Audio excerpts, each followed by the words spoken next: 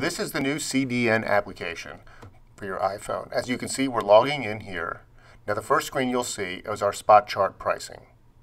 Then you can log in. We're search by coin, and we have several ways to search. First, we're showing you how to search by keyword.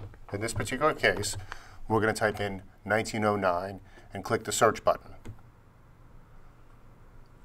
As you can see, there's 57 results for 1909. So the next thing we'll do is scroll up to the 1909 V-nickel as a sample, mint state. As you can see, we have all the grades listed here with other features like the CPG or the gray sheet value. For people who are paid subscribers to Grade Sheet, you can see these values. The results screen also shows auction prices realized. In this case, I've selected a heritage auction result to show you how you can open that window straight from the app. Close the window and you're back at your same page. Now I'm showing you when you click the heart icon at the top of the screen, you see your favorites. You can add anything to your favorites or remove them. Makes it easy to get to these later. In this case, the 1793 half cent.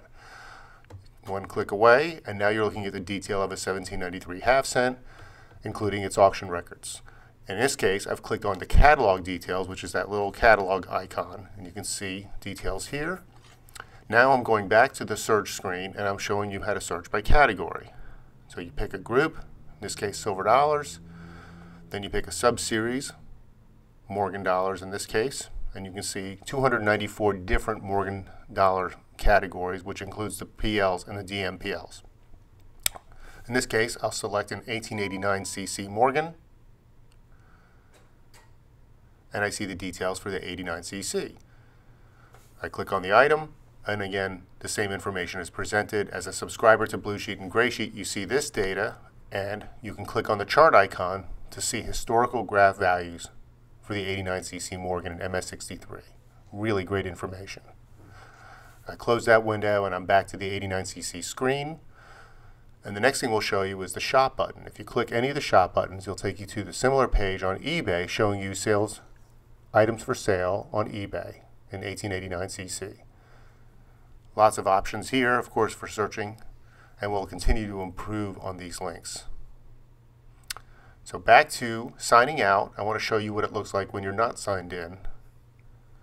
Or in this particular case, we're looking at the Red Seal $2 1953 currency. Same features with green sheet values. Back to the blog screen option, you can see all the articles we've ever published in Gray Sheet, Blue Sheet, and so on. And you can see our blog, even comment in if you like. Okay, now we're showing you when you're not logged in to the application what you might see.